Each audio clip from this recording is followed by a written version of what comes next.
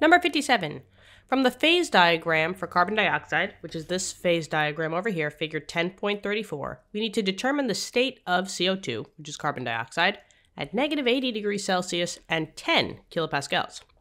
Okay, so all this is just basically plotting a point. We have an x-axis of temperature, which is in degrees Celsius, and we're trying to solve for negative 80 degrees Celsius. So this would be the x-coordinate, because it matches with the x-axis units.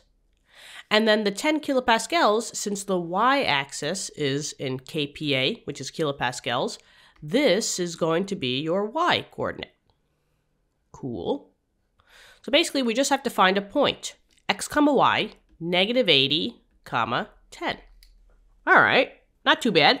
Now what this phase diagram just represents is the different stages or the different phases in which carbon dioxide can exist as.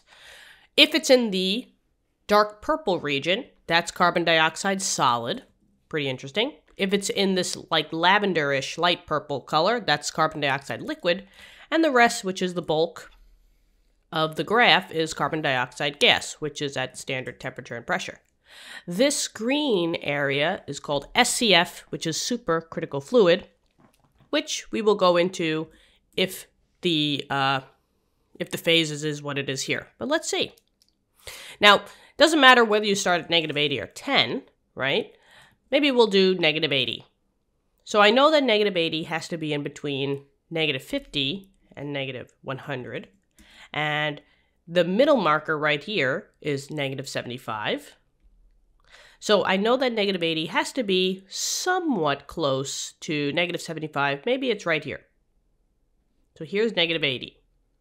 So I'm just going to draw a straight line up, just indicating that, okay, I'm all here. This is all possibilities at negative 80 degrees Celsius. Now we just have to find 10 kilopascals, and there it is. I don't have to estimate anything. It's just the bottom line. So maybe I will just draw the straight line on the bottom line. But the idea here is that, where they meet, that's what's going to be the phase. And they meet at the bottom, right here. So I can basically get rid of all this. And then I'll get rid of this whole line, because we're all the way down at the bottom. And since we're in the brown phase, that's the gas phase.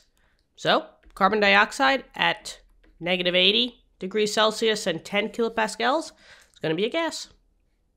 And that's the answer for this one. Okay, not too shabby. What'd you think?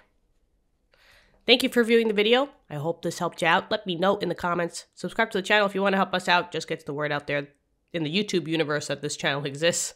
Thank you so much for that. And I'll talk to you soon. Looking forward to it. Talk to you then. Bye-bye.